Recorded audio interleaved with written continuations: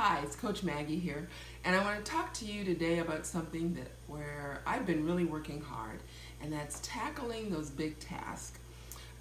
Just today, I tackled one, and I'm so proud of myself. I have a room, actually it was my son's room when he still lived at home before he went to college, and it's sort of become the junk room.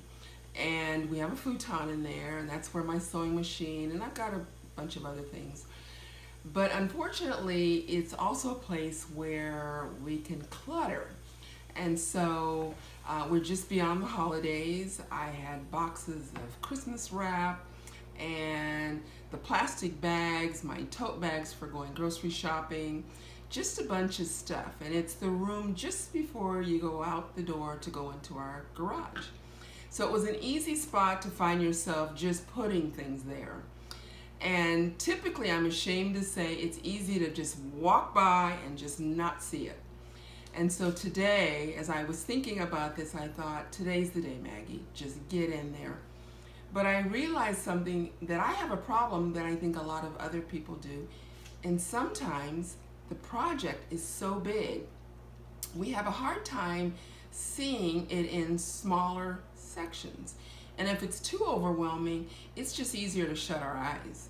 And so I went in today and I thought, let me break it down and see if I can just tackle one thing at a time.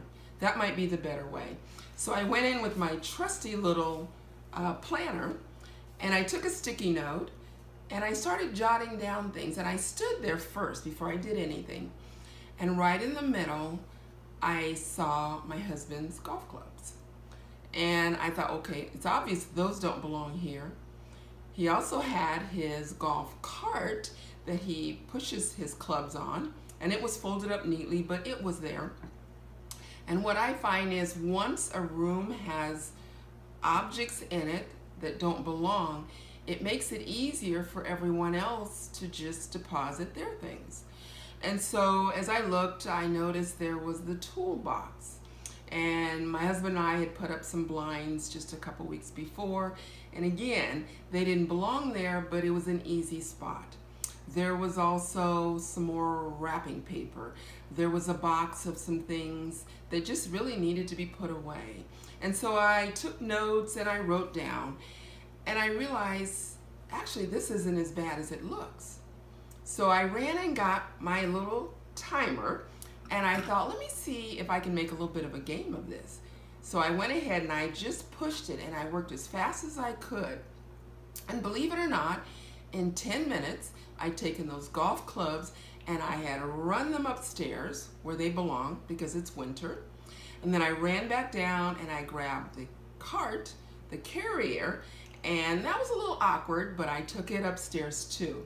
And then I came down and I got the toolbox. That goes in a closet underneath the stairs, so I moved it there.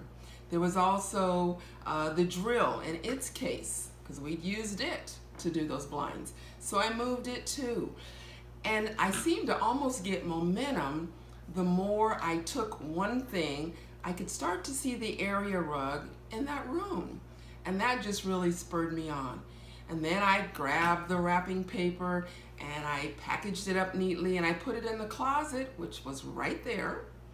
I took a few things out to my car in the garage, and pretty soon there was that beautiful area rug. And I realized that's why we don't tackle more things. We do just like I did. Every day I'd walk by that room and I just ignored it. And I just thought, I'll deal with that when I've got a whole day to do it. Well, how often are we going to have a whole day? But when I jotted down and I just wrote those few things, it just sort of helped me. And would you believe it only took 10 minutes? Now, mind you, I was out of breath, but that's okay. I feel like I got my exercise. But I got rid of those golf clubs. I got rid of some things, put them in the closet. I moved some things out to the garage that needed to go there anyway. So if you have a task, maybe it's overwhelming to you right now, I want you to do that. I want you to walk into that room, stare in there, and see what needs to be done. You're not going to get it all done, and that's okay. Maybe take a timer in there, but decide on a few things And maybe just say, okay, I've got 15 minutes. Take 15 minutes to work as hard as you can in that room. Try to stay in one area, because then you'll see the difference. You'll notice, boy, it looks great. And then maybe the next day, or when you have 15 more minutes, you'll be amazed at the difference we can make. And staying on top of those things that we let get out of hand because we just don't want to do it. So next time you find yourself with that task that seems so insurmountable, think of it in sections of 5, 10, 15 minutes. Tackle it because you can do it. Until next time, this is Coach Maggie.